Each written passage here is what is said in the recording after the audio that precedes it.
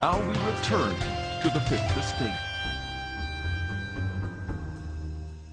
Think of it as a conspiracy theory true or false test. A. When George W. Bush started his first oil company, who helped fund it? Osama Bin Laden's brother and brother-in-law. True or false? B. After a terrorist bomb at a barracks in Saudi Arabia killed 19 Americans, who got the multi-million-dollar contract to rebuild? The Bin Ladens. True or false? C. On the morning of September 11th, 2001, who was in a meeting at the Ritz-Carlton Hotel in Washington? George Bush Sr. and Osama Bin Laden's brother. True or false? Actually, the answer could be D, all of the above.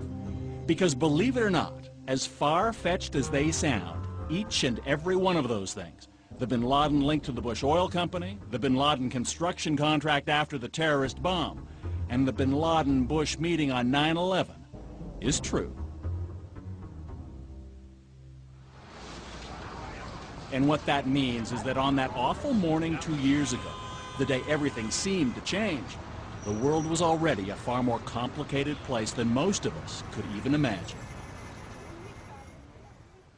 In order to truly understand what happened on September the 11th and the close relationship between the Bushes, the Bin Ladens, and the rest of the Saudi elite, you have to go back about 25 years and south a couple of thousand kilometers to Houston, Texas, where in the mid-1970s, George W. Bush was a young man just trying to learn the ropes in his family's two businesses, politics and oil. The Bushes were a pillar of Houston society. George Sr. struck it rich in oil, became a congressman, then director of the Central Intelligence Agency, where it's said he first won the friendship of the Saudi royal family by arranging CIA training for their palace guards. And George Jr. was trying to follow in his father's footsteps. A Harvard business grad, he dabbled in politics and the Texas Air National Guard. And it was about the same time that a man named Bill White, a former fighter pilot with a Harvard MBA himself, was recruited to work in Houston with someone with business and personal connections to both George Bushes.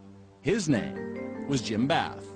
This fellow, James R. Bath, needed someone to run a series of real estate companies that would be grub-staked by not only the political families, but also by some foreign nationals, the Saudis. And so I came down on an interview and met Jim.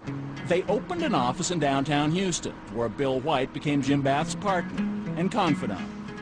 But White says Bath spent most of his time dealing with his foreign partners, a wealthy Saudi family, the Bin Ladens. He also ran a company in the same building called Bin Laden and Associates, which Jim explained was a procurement company for the Saudis. He bought a bank for them, he bought an airport for them, he started an airline for them, among other ventures in Houston, Texas. Now, at that point, had you ever heard the name Bin Laden? No, I had not. Meant nothing to you? Meant nothing to me. But in Saudi Arabia, the Bin Laden's name meant a great deal indeed. They owned one of the largest Saudi construction companies. They were advisors to the royal family. They were the second richest family next to the royals, with billions of dollars to invest abroad in places like Houston, where the Bush family lived. They moved into this estate in one of Houston's finest neighborhoods. A Bin Laden brother named Salam Bin Laden and a brother-in-law, Khalid bin Mahfouz. Mahfouz was also one of the Saudi royal family's bankers. So, is it fair to say that when the Bin Laden group establishes an office in Houston, the presence of the Bush family at that point had a lot to do with it? Oh, absolutely. I think that was essential, the essential element. And I don't think any of those dollars would have come into the United States or any of those assets been purchased had not there been this quid pro quo relationship with the Bush family. While the Bin Ladens built their ties to Texas, back home in Saudi Arabia they were making another kind of foreign investment. In 1979, the Soviet Union occupied Afghanistan. The Saudi royal family wanted to build a Muslim army known as the Mujahideen to defend Islam and force the Russians out. They turned to their trusted advisors, the Bin Ladens, who offered up a lanky 21-year-old named Osama. The man who personally chose Osama Bin Laden to build that army would also become his mentor, Saudi Prince Turki Al Faisal. Last year on British television, he reminisced about the young Bin Laden.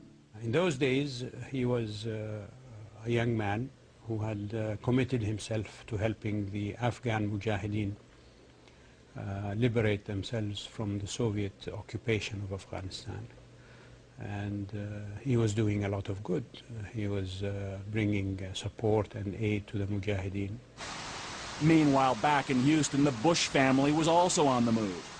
George Sr. was about to become vice president, and his son made a career decision too. By the late 70s, George W. Bush was setting out on his own. He established an oil exploration company that he called Arbusto, a Spanish word that loosely translated means bush.